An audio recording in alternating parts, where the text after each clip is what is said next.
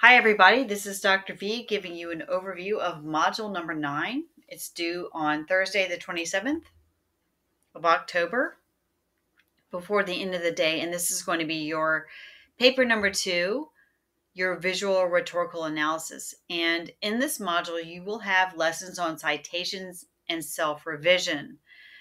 The first thing I have here is a notice, just a little note. That's where I use that pen, what do you call it? Push pin? Yeah, push pin symbol. There's no perusal this week. I never have those when a paper is due. So there are never going to be additional readings when a paper is due. And the lessons are going to be geared towards writing and revising the final draft.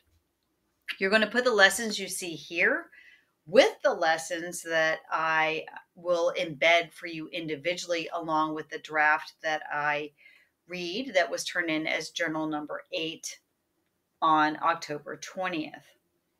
So what you have here are some new lessons on the visual rhetoric paper, including a page that has citation lessons, a page about paragraphing with introductions, conclusions, and the middle paragraphs of the paper, what I'm going to call the PPE paragraph lesson, and then a page on writing style.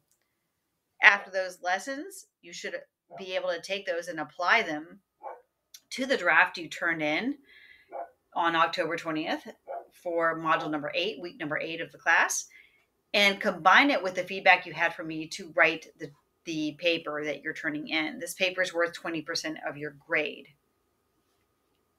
When you open these pages, you'll see that each of the pages contains multiple links and videos. I tried to organize it this way so that it would be really clear to you. You didn't have to click a bunch of times within Canvas, but when you get inside of a page that the lessons are grouped, and you'll see I follow a pattern that you're probably familiar with, that I try my best to have a sample paper here that you look at. I follow through with a video, and then underneath the video, I'll have the resources that I use when I do the videos. So that way, if you want to follow along and take notes, watch the video, look at the notes separately, maybe even open these up and save your own copies for yourself for future use. You can figure out how you want to approach this and how you want to save these. But what I will tell you is that these lessons are very carefully designed by myself to apply not only to this class, but to help you in future classes.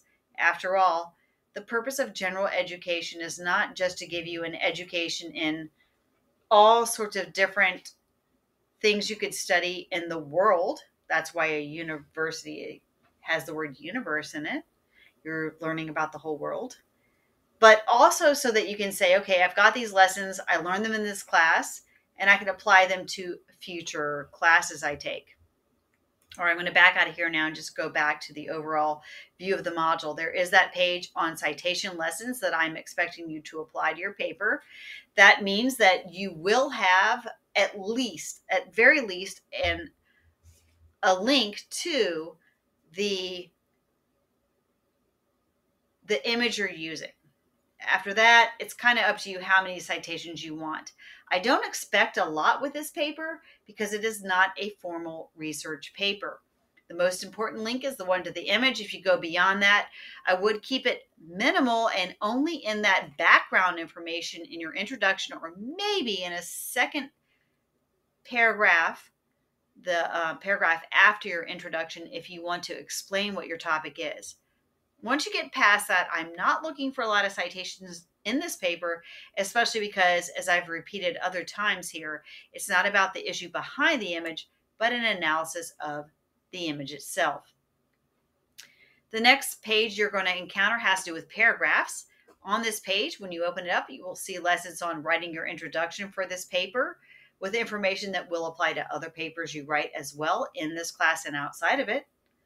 Lessons on conclusion paragraphs and lessons on what I'll call the middle paragraphs, the PPE paragraph, or the point, proof, explain method of writing a paragraph, which I promise you will help you in many different classes. It's a rock solid way of approaching how to write a paragraph. Last but not least, there's a style page here. And in this style page, you're going to see information on Writing with first and second person, it can be very confusing when you're starting college, how to figure out when to use I or you or not. And I also have on this style page information when you scroll down here past the first and second person, you'll see that I have some links to lessons from the This I Believe paper that still apply. I believe it's important when you're taking a class like this to say, okay, how do I figure out how the lessons overlap? Last but not least, in this overview, I'm going to talk about turning in the paper. Make sure you look at the rubric that is with the initial paper assignment. If you're not sure where that is, you can find it over the last several weeks repeated here on Canvas. It's a good time for me to remind you if you want to repeat or review or need to look at any of the lessons from earlier in this particular set of lessons on visual rhetoric. You can go back and find them. Here, when you put your paper in, remember there's a pretty big penalty if you don't include the comments. Those comments are so critical to writing. The reason is I can give you individualized feedback to help you with your personal writing needs. We can celebrate what you're strong at in your writing. We can help you learn how to correct the things that you need help with. And best of all, you get feedback, not just a grade, and feedback and the opportunity to revise, which you will have with this paper, is the best thing about this class, in my opinion. Okay, so here we go. At the bottom of this, I have a bunch of sentence stems or fill in the blank types of things, if you want to call it that, to help you write those questions if you're not sure how to do that. And when you're done with it, make sure it is in the shared folder with me. Post your link here. And that's it. Thanks for watching.